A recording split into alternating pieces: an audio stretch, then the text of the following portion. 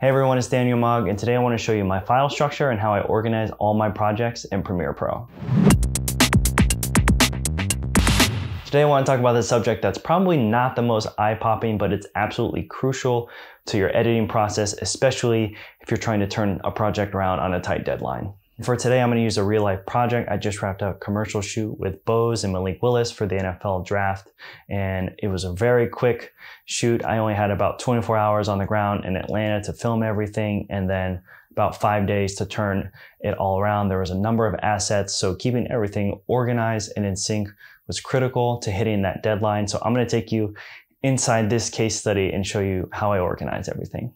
So we just wrapped the shoot in Atlanta with Malik Willis for this NFL draft project I've been working on. I'm going to walk you through my process and how I set up everything inside of Premiere Pro and in Finder. So I have my hard drive here. I have my project, which I just go by the date, the name, the client, and kind of the subject. And then from here, this is my universal folder that I use every single time that I'm in Premiere Pro. So starting here, audio, and then inside I have the effects for some sound effects, any production audio files that go in here. In this case, everything was synced up to the camera. There wasn't extra audio, and then soundtrack for all my music.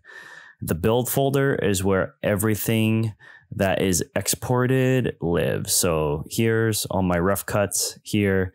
And then I have my exported stills, and then the final exports here live in this finals folder, which that gets uploaded to Dropbox and then sent to the client. Conform is where my scratch discs are saved inside of Premiere.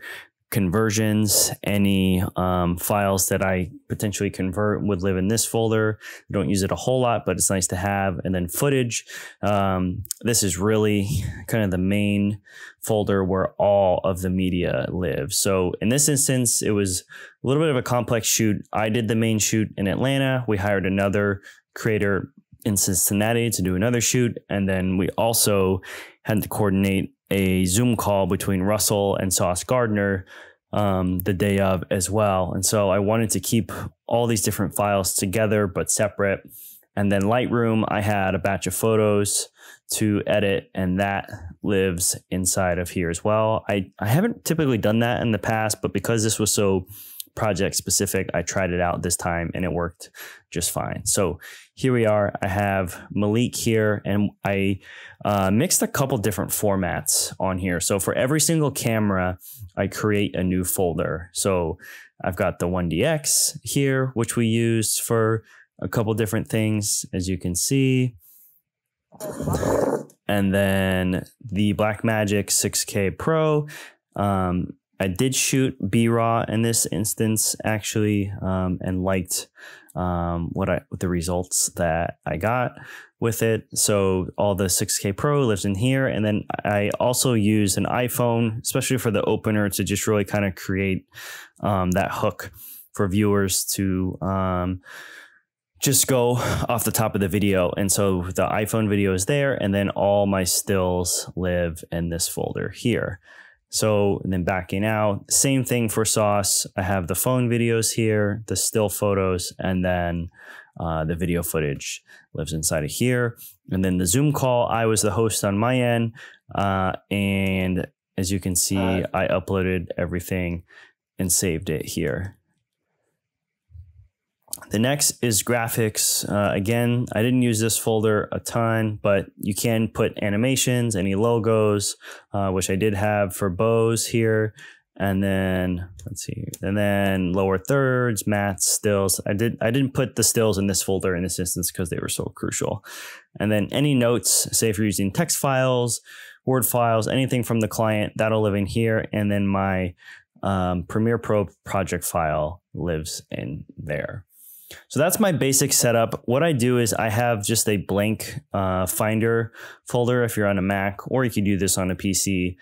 This is my universal folder system. And so I have just a blank one of those. So every time I have a new project, I name it, and then I copy and paste this folder structure into the into the main project file. And shout out to Story and Heart, who I learned this folder structure from and then kind of modified on my own. So then basically I take everything and mirror it inside of Premiere Pro once it's in there. The ones that I do add are sequences.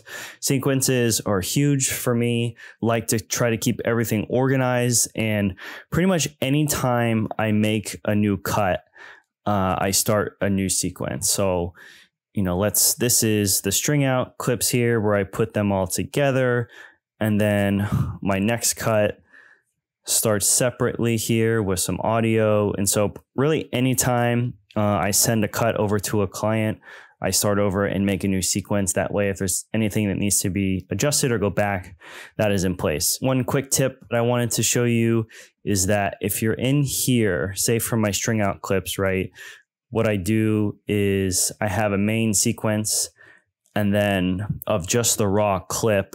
I'm just going to use for illustrative purposes. And then you can actually stack these. Let me see here. So you can actually stack these. And so the way I put this together was this timeline was originally blank, and the cuts and takes that I liked from this finder here, this sequence here, I would just copy and paste it down onto here. So I'll have to probably make another video for that. That could be more in depth, but just a quick little tip as I'm going through my Premiere Pro folder structure here. So sequences, I have Malik in his own bin, Sauce in his own, and then Russ had his own cut for his social that lives here as well. As I mentioned, everything is just mirrored inside. You have the soundtrack, different audio effects, the still photos, and then the audio. So that is the basic way that I set up my Premiere Pro projects every single time. I try to make them as organized as possible. It's honestly really hard to do as you're really going quick. So what I try to do is if the project is a mess when I'm done, I'll kind of go back and put the items in their respective bins. So that way when I open it, it's nice and clean, which I've done with this because this project was a mess, I will admit, when I was done with it. But I cleaned it up. And so that's the basic folder file structure. So if you want to take some notes and hopefully use that in your projects going forward, I think it would be super helpful. It's really been a great structure for me to keep all my project files organized. So if you like this video, or if you want to see more videos like this tutorial, please hit that like button and subscribe. I would be greatly appreciative. And check out this video here. This is how I edit my Lightroom photos. I think you'll really enjoy it along with my Lightroom presets. Thank you guys so much for watching, and we'll see you next time.